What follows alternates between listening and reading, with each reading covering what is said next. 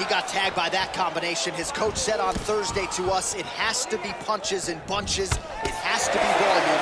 And his student has certainly followed up on that imperative. So much volume, but the accuracy of this fighter is truly unbelievable. All right, well, his hooks have been a big storyline in this one, and there it is again. So just when you thought maybe the opponent had made the requisite adjustments, he gets cracked again. He gets cracked again, and it does not take many of those hooks to end your night. Lee gets caught with that punch. He'd be wise to get those hands up. That one appeared to stun him. Dude's hurt. Serve him up. Go get him. Back to the feet.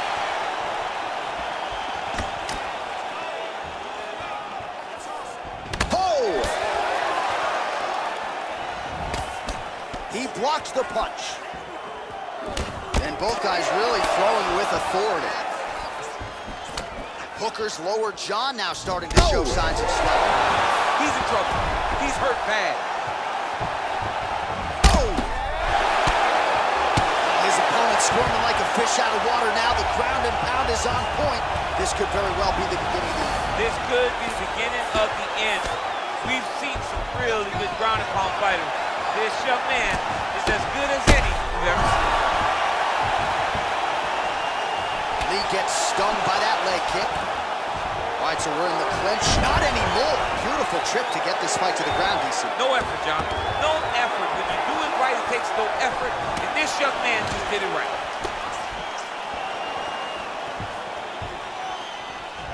And just inches away from landing one of those big right hands.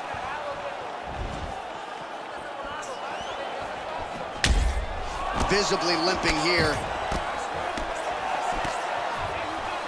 Oh, look at him land another jab there. He's certainly using that weapon effectively here tonight. The most effective weapon in all of boxing, in all of combat sports, is a jab. This young man has a knowledge of using it like no one else.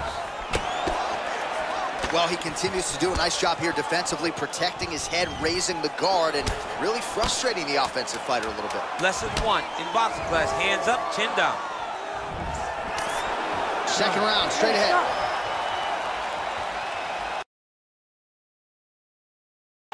All right, let's check